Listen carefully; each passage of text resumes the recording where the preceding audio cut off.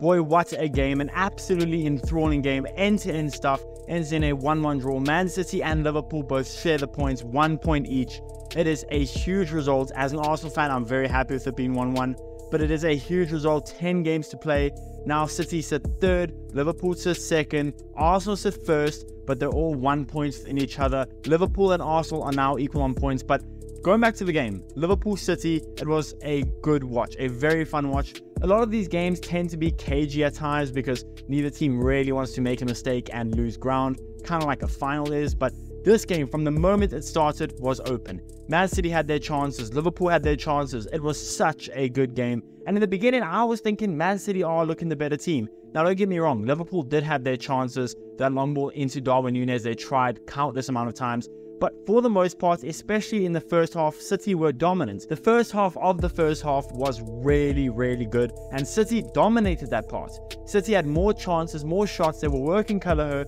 Van Dijk had to work a lot to make sure City didn't score. But eventually, despite Liverpool having some really good chances, Man City having some really good chances, eventually a goal, a breakthrough from Man City. But it was such a genius and strange way to score. They must have seen it in tactical analysis in the preparation for this game.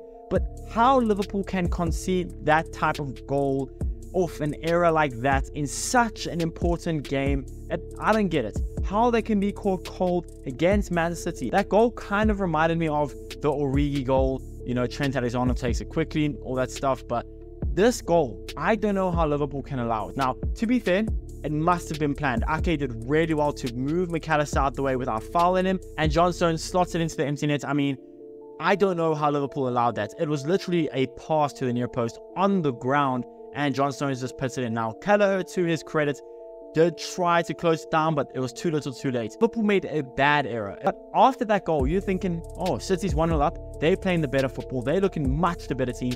They're going to go on. They're going to push for 2 or 3. And this could be a whitewash. Absolutely not. Liverpool are much better than a lot of people think they are, and on paper, having no Salah starting, but they are still so good. No Alexander-Arnold, no Alisson, but they are still so good. They still made Man City work for it. And what is so commendable about this Liverpool performance is that a lot of teams would have folded. They're 1-0 down.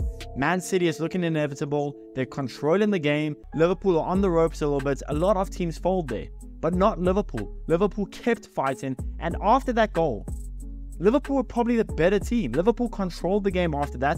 And going into halftime, although it was 1-0 to Man City, you were quietly confident that Liverpool would eventually find a breakthrough.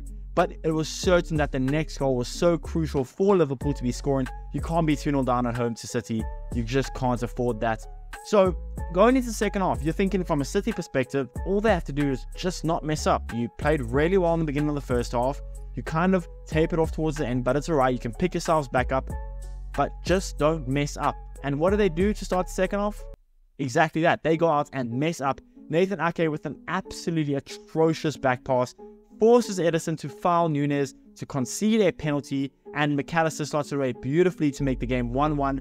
And as an Arsenal fan, I was extremely happy for it to be 1-1, obviously, because now we can sit top of the table. But on the balance of play, I think a 1-1 is fair. I think you could argue that Liverpool probably deserved at least a 2-1 victory, but to be fair, on the balance of play, if we're being unbiased, it's probably a 1-1 is a fair result.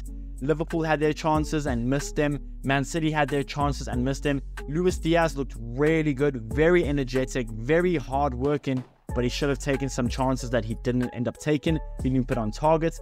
I think overall, it should have been a win maybe for Liverpool, but I would say on the balance of play, a draw isn't the worst result. And again, a draw isn't the worst result for Liverpool or Man City. This was a game for Liverpool and Man City to just not lose. Just don't go lose the game. Keep yourself in the title race, at least pick up a point and keep yourself going. That was how I think Liverpool and City kind of approached it. Again, at the end of the day, you're looking at it, I think City were playing for the 1-1 draw. I think the moment you take off De Bruyne when it's 1-1 kind of tells you what you want to do. Yes, you brought on Doku, but it kind of told me what you want to do. Taking off De Bruyne, when they did with it 1-1, kind of made me think that they're going to kind of play maybe a counter-attacking football against Liverpool, being that Doku's on and he has so much pace. But that didn't work either. The moment Liverpool made it 1-1, Liverpool controlled the game, without a shadow of a doubt in my mind. All the time went on, you were convinced Liverpool were going to score. I mean, that game was so chaotic though. Even when Liverpool were completely dominating, City would go up the other end and get a really good chance. Kelleher would make a good save, or Van Dijk would make a good block, or whatever the case is. But it was such an entertaining game. Now, let's just get to the main talking point that everyone and their mom is talking about right now. Was it a penalty? Did Doku foul McAllister? If I'm being honest, unbiased, no, that was not a penalty, and I'll explain why. Yes, there was contact. Very minimal contact, but contact. But the thing is, in slow motion, you give it a penalty. In slow motion, it looks like a penalty. But you look at it, Doku won the ball, and Doku ever so slightly, with the follow-through, touched McAllister. Yes, his boot was high. I'm not saying it wasn't high.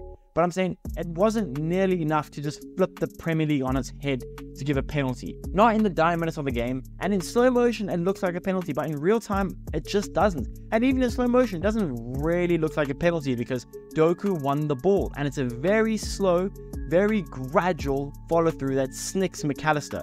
I don't see how you can give it as a penalty. Unless you're a Liverpool fan, in that case, I understand why you see it as a penalty. But biases aside, it's not a penalty. I don't understand what the discourse is about it. It's not a penalty. I mean, the game itself was such a good watch. I mean, through City hitting the woodwork, Haaland. Let's talk about Haaland. My man got pocketed by Van Dijk. And now I'm a firm believer that Haaland is probably one of the best finishers, if not the best finisher in world football. But that performance from Haaland in a huge game like that was unacceptable. You are the face of Man City. You are the face of their attack. And because you don't get elite balls in from De Bruyne, you do nothing. It mind boggles me. He is one of the best finishers in world football, but outside of that, Haaland doesn't bring anything to the City team. He just doesn't. He's not good at hold-up play. He's very strong, but he can't do hold-up play. That doesn't make sense to me. He doesn't set up other teammates. He doesn't pass. Haaland had one touch in Liverpool's box the whole game. You're number 9. You're a striker. Arguably one of the best strikers in the world. Someone who probably should have had the Ballon d'Or last year, although that's another topic. My man had one touch in Liverpool's box their entire game. It's unacceptable. All the hype and praise that Haaland gets, and a lot of that is rightfully so, he needs to do more. You can't just be a finisher. You can't just be a poacher in the box. Even though you are the best at it, you can't just do that. Now, I'm not saying Haaland is bad. Haaland is still, to me, one of the best players in the world. But that performance against Liverpool, getting pocketed by one of the best centre-backs in the world, it's unacceptable. And this is not the first time this season that it's happened. Against Arsenal in the Emirates Stadium, Haaland was pocketed. Saliba pocketed him. This time around, Van Dijk pockets him. It's really not looking good. Haaland needs to perform better in bigger games. I'm not talking just about scoring. He needs to do more other than just scoring. That's a fact. But listen, whether you're a City fan, whether you're a Liverpool fan, at the end of the day, the big winners of this game are my team, Arsenal. It doesn't really do much because Arsenal still have to travel to the Etihad, which is a whole nother story. And as of right now, I still don't know who I think is going to win the league. I don't think it's Arsenal. I don't know about Liverpool, and City's obviously the favourites as they always are. But the thing about Liverpool that's so impressive to me, and I said this earlier, they have been injury-riddled the whole season, right? As of this game, going into this game against City, there was no Alexander-Arnold, no Alisson, no Thiago, no Salah. Salah was on the bench.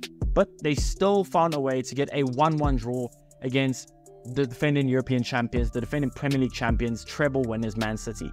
It is crazy how well Liverpool have actually scouted how good their youth system is. I already made a video about that. Check that out if you haven't already.